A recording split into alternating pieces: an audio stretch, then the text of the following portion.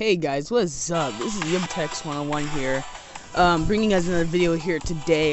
And anyway, we're gonna be talking about infinite worlds in Minecraft Xbox 360 edition, skins, all that other stuff. This is gonna be real, guys.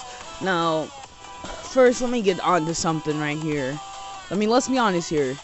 Do you think Xbox 360 can handle infinite worlds? Mob spawners, placeable for creative worlds, spawn eggs, we can place a lot more, and, even more to the actual game for Xbox 360.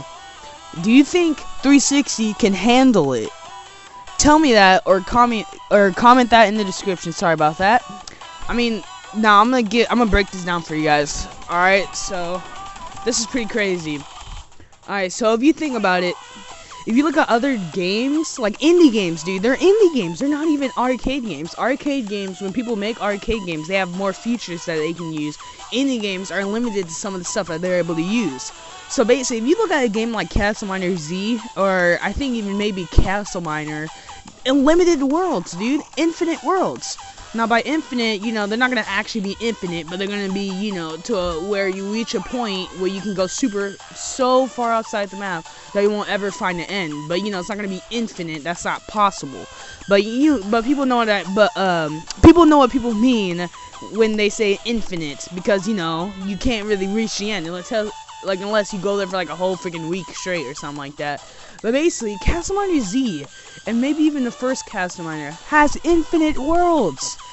Why does Forte Studios say they can't make infinite worlds in Xbox 360 edition? It is so retarded. I swear, dude. Total Miner Forge, that's another great indie game. Guess what they have? They already have scripts. They have command blocks, for God's sake, dude. They have freaking command blocks. If you seriously look at that, they have command blocks, dude. Script blocks. You can do commands, And Total Miner Forge in the next update 2.1 are getting infinite terrain, biomes, moving water, and it's an indie game. It's a freaking indie game. So, honestly, what do you guys think? I think Forte Studios is just lying to us. I think they're just using their money for other personal stuff that they want.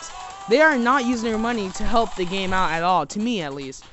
Because we should have infinity worlds. How do we not have infinity worlds? If you just think about it, guys. Seriously, just honestly, just think about it. Think about it. Should we have infinity worlds or not? Do you think 360 can handle it? If I go to Castle Miner Z, it handles it pretty good. Total Miner Forge, the developers and the testers are already saying that they almost have near infinity worlds, but it's just not released to the public, and they say it's going just fine. So do you think for Minecraft Xbox 360 edition, do you think that they can handle it? Infinity worlds? Guess what I think. I think yes. You guys post your comments below. Honestly, to me, I think Forge Studios is lying to us. I always tell them to add custom creative mode spawners, mob spawners for my CTM map that I'm making, like Vex makes, but they never do it. And honestly, I'm just, every day I play Total Miner. I don't even play Minecraft anymore. Screw that.